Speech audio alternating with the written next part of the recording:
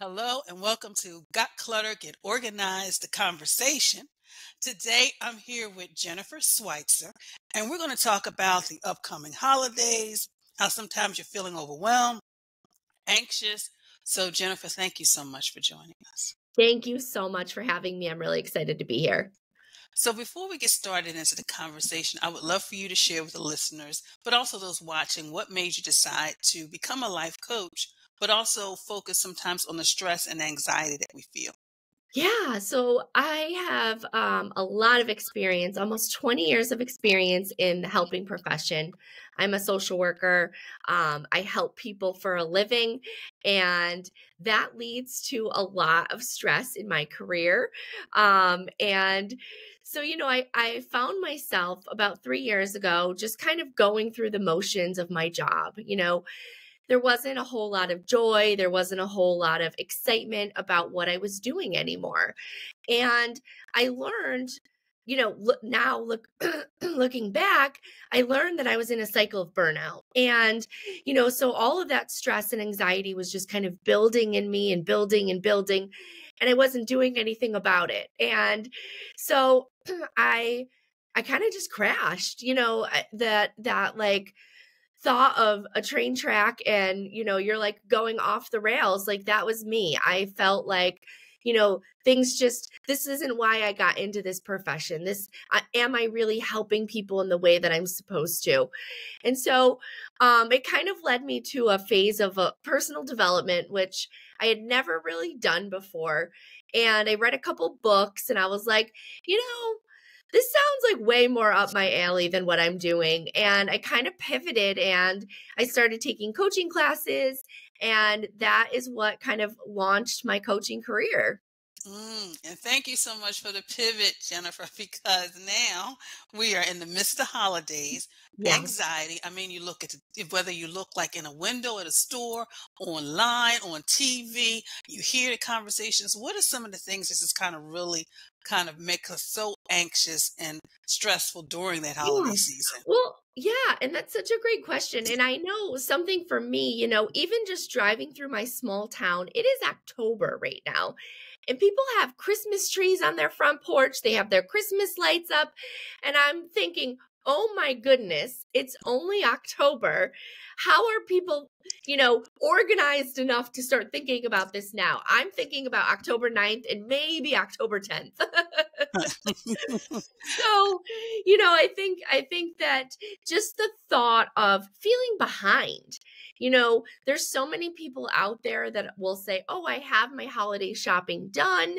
And, and then I'm back here thinking, "Geez, I haven't even started or thought about it." And so I think that that brings up a lot of anxiety for people. And then, I think one of the biggest factors is loss, grief and loss. And, I think that that hits you at a different time, a different way during the holidays. You're missing someone extra. And so I think that, there's so many different factors that could potentially bring up anxiety for folks. And you're so right. And even sometimes in the conversations I have, people are like, "So, how are you decorating?" And I'm thinking, well, I have a smaller space. I don't have a lot of storage. So, what Mhm. are you getting a tree? This, that, and the other? And I'm like, wait. And then I'm start thinking, well, should I get a tree? Do I need a tree? And I'm like, no, Janet, you don't need a tree because you don't have any place to store it. So Right. you're right. It's like all those things, and it's like, and it seems like the holiday, I guess, push starts so much earlier. I mean, you could be in September, it could be Right. 90 degrees where you are, and Yep. all of a sudden you're seeing like, oh, the Christmas decorations. Yeah. So, what are some of the things that we can do that can kind of help us relieve the anxiety and the stress as we get closer and closer to the holiday seasons? Yeah, yeah. I think the biggest one is taking care of ourselves. I think that we forget that. We the holidays have turned into like that keeping up with the Joneses and going out and, buying things that might be outside of your budget or, overdoing it in certain areas. And it's just like a reminder, you need to take care of yourself. You need to set healthy budgets that you can kind of fit into and remember, like, it's okay to be a little selfish during that time. It's okay, if something is too much for you, it's okay to say no. It's okay to, back off, or it's okay to not engage in those conversations. Taking care of ourselves is such an underrated piece of advice, but I think that it's so important to know, like, here's what I'm capable of doing, and here's how I'm going to execute it. Having a good plan going into the holidays, I think, can alleviate a lot of stress. And you are right. And sometimes you do have to put yourself at the top because I remember I would go visit relatives Mhm. and they would have something planned each and every day that Yes. I was there. And then Yeah. when I would come home for a couple of years, I would always get like a cold or something. And I'm thinking, Mhm. and I would be exhausted and tired. So then I Yep. started just coming home a little bit earlier so I could rest. But it was, Yes. and I told him, I said, I know you miss me. I miss you too. But hey, we could sit here and watch a movie. We don't have to Right. go to the tree trimming, the tree decoration, the cookie Right. making. It's like every single day. So you're right.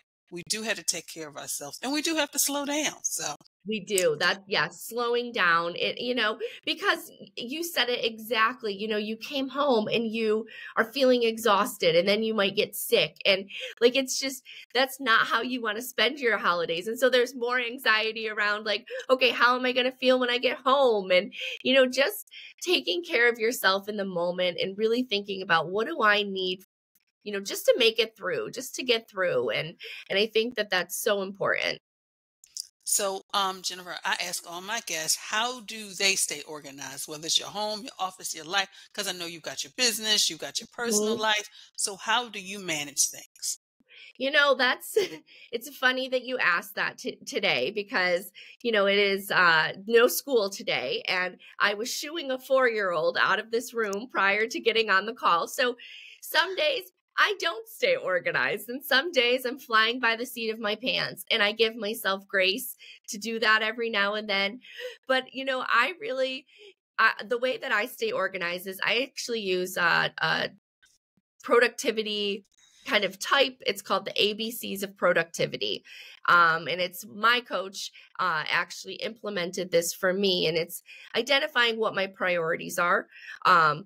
They might be business goals, they might be personal goals, and those are my A tasks. And I'm getting those done every single day, no matter what, like somehow fitting those in my day. And I'm fitting them around some of those meetings and schedules that I already have in place. And then I'm looking at, what can be pushed off? What can I wait until the end of the week for? Do I need a brain dump? Do I need, because as an entrepreneur, I'm sure you're aware, like, your brain is going all the time, and I need somewhere to put my idea, my fantastic and great ideas. I need somewhere to put them down so they're out of my head. So, and also looking at what can I delegate and what can I eliminate. And so I'm really kind of focused in on the ABCs of productivity every single day. What do I need to get done? What can I push off? And what can I get rid of and get off my plate? And I'm glad you mentioned the delegation part because I think sometimes people don't look at that and they think, oh, I can't have anybody do it the way I want to. But sometimes it's looking at your time and your energy because I have Yeah. like a few little projects I want done around the house. And then I realize, you know what? I know somebody who's really good at decorating. I can Yes. have her do those little projects, Yeah. what I want. And then I won't have to worry about them and they won't be here, Right. next 6 months. Exactly. And then you can focus on the things that are moving you and just moving you forward towards what your goals are. Well, Jennifer, this has been a wonderful conversation, and I hope we can have it again because I know, you know what, anxiety and stress hits us at all times of the year, depending on what's going on in our lives. So, Yeah. how can people connect with you? Yeah, so you can find me on the web at www.kindfulnesscoaching.com, or on Instagram at kindfulnesscoaching. And of course, those watching and listening there'll be links to all how you connect with Jennifer in the show notes. My goodness. See, this is what happens when you get congested and get a cold. But Oh, yes. Jennifer, thank you so much for joining us. Thank you so much. It's been a pleasure.